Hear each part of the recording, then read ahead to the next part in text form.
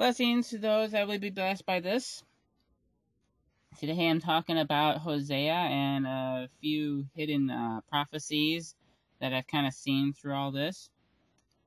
Oftentimes people talk about Hosea and Gomer and her being unfaithful, and especially in chapter 2, which is actually incorrect, to say the least.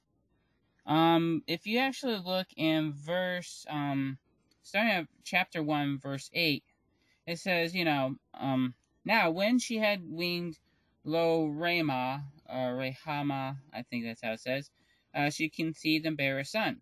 Then said God, call his name Lo Ami, for ye are not my people, and I will not be your God. Well, that's the start of the whole speech. Chapter 2 is basically when Gomer is holding the newborn baby. I'm sorry, but I can't see someone that's just given birth to a child and God's basically speaking all through chapter 2. Gomer's not the unfaithful one here. Who is then the unfaithful one? Well, as you start reading the chapter, you start getting a better understanding that this is God talking about Israel being the unfaithful wife. Alright? And I know in chapter 3 it talks about buying her back, but she never left. It never says anything about her leaving to begin with. And I know Hosea is being a kinsman redeemer in a sense. God was using him as that. Or at least a parable or a life lesson of a kinsman redeemer. So, what then is really happening? And who are the children then that are pleading with the mother? That's a good question. And most people don't understand it. And I remember when I was ending my 21-day Daniel fast, basically the Lord told me chapter 2 was an end-time prophecy.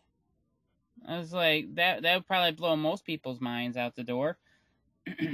But then the Lord just kind of confirms it sometime later. And lo and behold, I come across this verse in Romans chapter 9. Starting at, chapter 9, verse 24. Even us, whom he has called, not of the Jews only, but also the Gentiles, alright? And that, as he said also in Hosea, it's spelled out O-C in Romans, so sometimes you read it and you don't know it's actually Hosea. I will call them my people, which were not my people, and her beloved, which was not my beloved. And it shall come to pass, in the place where it was said of them, ye are not my people, there shall they be called the children of the living God. He's talking about, those the Jews and also the Gentiles that are Christians, that are Christian people. And so what is it actually saying here is like those children. So Israel is the mother, and the children are us. Yeah, the children are us. And he's saying to the Christians, plead with Israel. Because they have defiled the land. They need to repent and turn back to the Messiah. That's Jesus Christ, isn't it? Alright? So, and then there's another part in Jeremiah that God was kind of linking this all together. And in Jeremiah chapter 16, and I'm going to start at verse 18.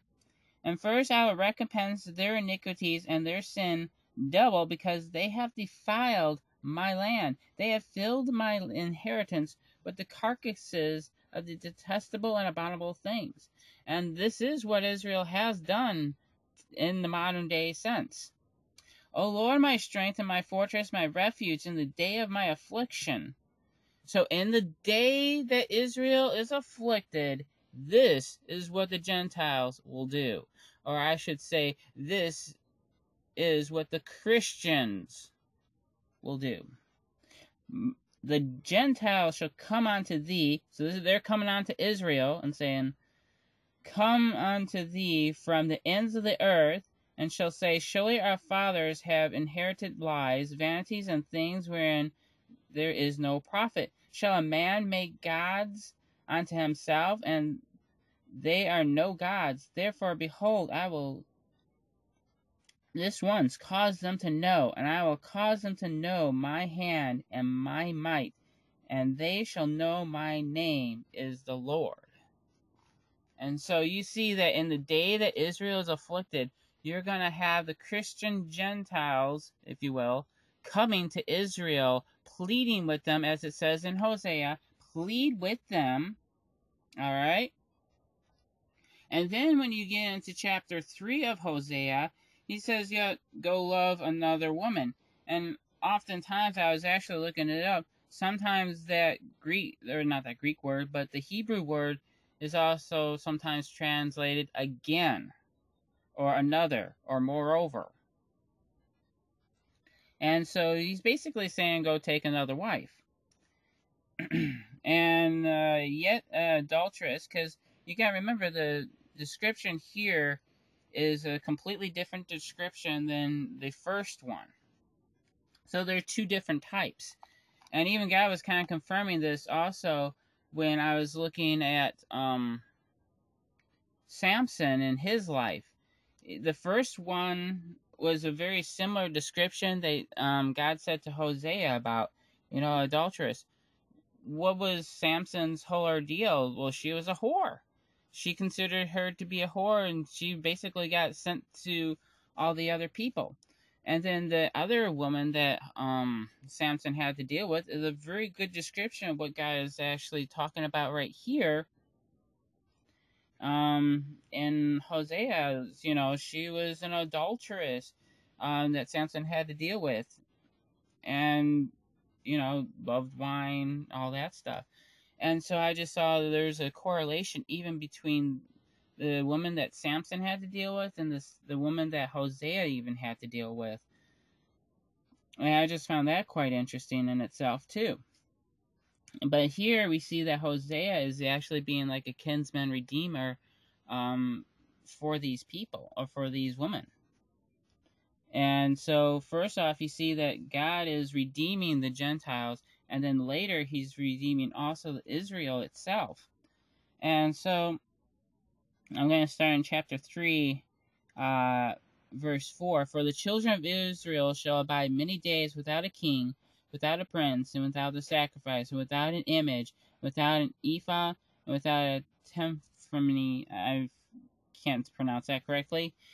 And after the children of Israel return and seek the Lord their God. So they have to return and seek the Lord their God, and David their king, and shall fear the Lord and his goodness in the latter days. All right? So they're going to seek David their king. Who is David their king? They're going to seek Jesus. All right? So that's what it's saying here. So if you look in Jeremiah, in the day of their affliction, the Gentiles are going to come. Those are the Christian Gentiles, I believe. They're going to say, we have inherited lies. And they're going to plead. And then when you see in Hosea, this is the prophecy. Because we got to remember, in Romans, Paul's talking about who are the children in Hosea. The children are us Christians. What is God saying? He's saying to plead with them, to plead with Israel. And that's when it happens in the day of the affliction. And then when you go into Hosea, at the end of the chapter 4, they shall return and seek the Lord their God, David, and as their king. And that David is Jesus. And basically, he's saying it's like they have played the harlot. They have done all this stuff. They have been like this. This is Israel in a sense nowadays. Love a woman, beloved of her friends. We love Israel. Those that are called to Christ should be loving Israel, okay? Yet an adulteress, according to the love of the Lord towards the children of Israel, who look to other gods in the love of wine or fragrance of wine. And, that's the description of Israel in a lot of sense nowadays. They go and look to other things, to other all this stuff to try to make peace. They sell their land trying to make peace. It doesn't bring peace. Who is the one that it's Jehovah that brings the peace? It's God. It's Jesus that brings the peace. You know, oh, we gotta pray for Israel. You know, pray for their peace. We say that, but also, moreover, they need Jesus. It says, in the latter days shall the children of Israel return and seek the Lord their God and David their king, and shall fear the Lord and his goodness in the latter days. You know, that has not yet been fulfilled. They have not started to seek Jesus as their king yet. And that has to be fulfilled. You know, because what is it saying? It's like in Jeremiah, it's talking about, you know, in the day of their afflictions, the Gentiles are going to come preaching to them.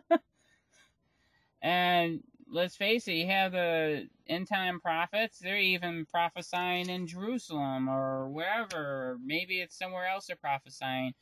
I don't think they're just going to be stuck in one location, I think. But we also see that Lord says to plead with Israel. And I pray right now that Israel as a nation will turn back to their King Jesus. In Jesus' name, let it be done and let it be quickly solved. In Jesus' name, amen, and God bless you all. Bye.